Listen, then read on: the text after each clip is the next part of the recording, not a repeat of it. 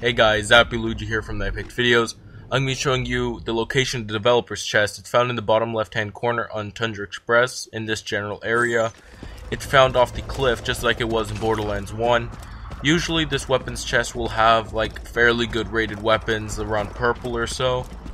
But usually when you go in the second playthrough, which is also known as the True Vault Hunter mode, you'll find some really nice weapons and or like shields, grenade mods, whatever. Hope you guys enjoyed the video and hope you guys got some pretty sweet stuff from the chest. So yeah, like the video if you enjoyed it.